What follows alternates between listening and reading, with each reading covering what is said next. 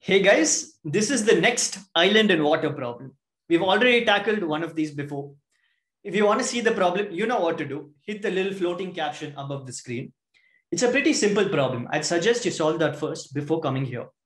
It'll give you a nice idea about this genre. With that being said, let's hit this hard level problem, number of islands.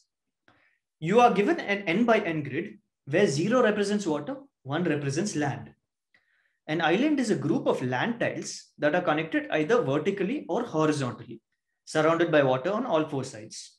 And we also have to assume that the entire grid is surrounded by water. How many islands are there? We can see our sample input here. 4 means that our grid is of size 4 cross 4. 0 represents water, 1 represents land. Let's try to visualize it. This right here is the grid. Each of these blue tiles is a 0. And each of these brown tiles is a 1, a land tile. If we have a look at this tile right here, it's not vertically or horizontally connected to any other tile. Diagonally does not count. That means it forms its own island. This is an island of size 1 by 1. Similarly, the tile at position 1, 0 forms its own island. And these tiles, these 4 tiles that are in an L shape are all connected either horizontally or vertically, which is why they form a third island. Meaning our final output is going to be 3. As we can see right here. The only constraint is that the dimensions of the island is between 1 and 100. And the array consists of zeros and ones. Now the screen's open, guys. Try solving it. And once you're done, head on back. I'll discuss the solution straight away. And I'll give you 2 methods. One is a more instinctive method that is less space efficient. And one is a slightly more complex method, but it takes way less space. This right here is our input. First, we iterate through the grid until we hit a 1. We ignore every 0. When we hit a 1, we've got to mark it as visited. How do we do that? Now we can maintain a separate visited array, but we can do it a lot more efficiently by using the very same array. In the same array, we can update 1 to 0, and that indicates that that tile has been visited. Effectively, we're destroying that land tile. So here, we've destroyed that tile and we've got to check the 4 surrounding tiles. There's nothing above it since it's on the first row. So we check the tile to its left, to its right, and the tile under it. Those 3 tiles are all filled with water, which is why we increase our island count by 1. The count is initially 0, and we continue iterating through the array. When we hit the next land tile at position 1, 0, we repeat the same process. First, we destroy the island to mark it as visited, and we check the 4 surrounding tiles. There's nothing to its left, and the 3 remaining tiles are all water tiles, which is why our island count increases once again. As we continue iterating, we'll find a third land tile at position 2, 1. Here's where it gets interesting. First, as per usual, we destroy the tile. Now we first check the tile above it, then we check the tile below. The tile below it is a land tile. However, if we move there, we lose the current position. That's because we've destroyed the tile. There's nothing to indicate that it's a land tile, which is why we've got to make sure to maintain the position, to store this position somewhere. So we're able to return to it later to perform the remaining 2 checks. One way of storing it is by using recursive function calls. In that case, it gets automatically stored, but it's a lot less efficient memory-wise. Now we've discovered that the tile under it is a land tile, which is why we've got to visit the tile and destroy it. We check the 3 tiles around it. All 3 tiles are water, which is why we return to our previous state. Remember, we've got 2 more checks we've got to do. We have to check the tile to its left and the tile to its right. The tile to its left is water, so we ignore it.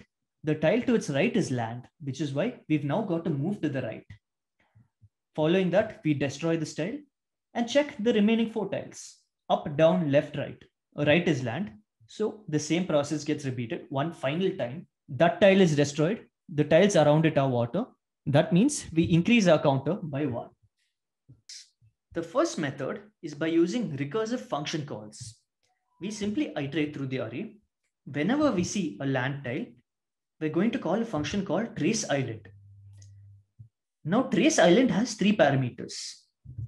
ARR is going to be called by reference, meaning it's not going to use up any extra space. The same ARR is going to be used in every single function call.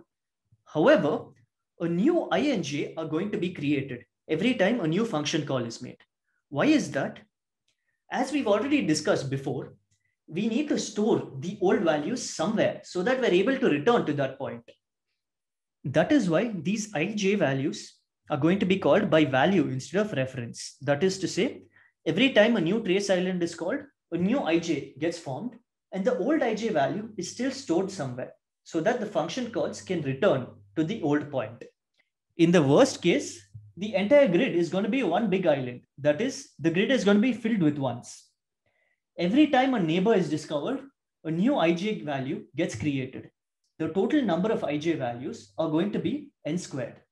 There's going to be n squared pairs of ij, and the total space complexity is also going to be n squared. Now let's go back to this state and try to discuss an alternate approach. After we destroy the island, instead of going down and then retracing our steps, why don't we simply store all the significant values? Instead of first checking the element above it, then the element below it, then the elements to its left and right, why don't we check all 4 simultaneously? We check all 4, up, down, left and right, and whichever elements are land tiles get appended straight away. Now we don't need to return to this tile because we've already stored all the significant values.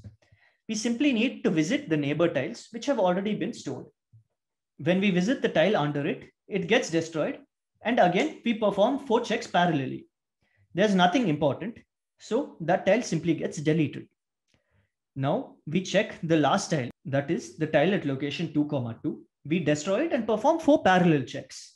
The only important tile is the tile to its right, the tile at location 2, 3, which is why we store it, destroy it, perform 4 parallel checks, and now that there is nothing left in our queue, we simply say that one island has been destroyed and we increment our count by 1. Now, if you want to get more clarity about this method, I'd suggest clicking the caption above me. We've already tackled a problem called letter combinations of a phone number. And in that problem, we discussed an alternative solution using queues. It's very similar to this right here. So I'd suggest you check that out as well. Neighbors is initially empty and our number of islands, that is count, is initially 0. We iterate through our array. Like I said before, both of these methods take a complexity of n squared. If that element is a land tile, we add it into our queue and we remove that land tile. We destroy that land tile. Now we've got to check all the neighboring elements of that tile. So each value is going to be stored in row and column. And we check the 4 surrounding tiles. If any of them meet the criteria, we're going to add them to the queue and we're going to delete that tile. When this entire while loop is done, this loop starting from line 9, ending at line 28, an island is going to get destroyed. That's why we increase the count by 1, because it denotes that one more island has been destroyed. Once we finish our entire ij loop, every single island has been destroyed, so we simply have to return our count. You may be wondering why we destroy a tile so early. If we don't do this, a tile will be visited multiple times. In order to avoid a tile being visited twice, we set it as 0 right away. Now let's see if this works. Compile, test, and submit. And as we can see, every input, every one of the 7 inputs has been accepted. Now guys, that's the solution to this problem. I hope you liked it. If you did, hit the golden trio that pop up on your screen and leave your comments down below. It's been Vivek guys, and I'll see you all next time.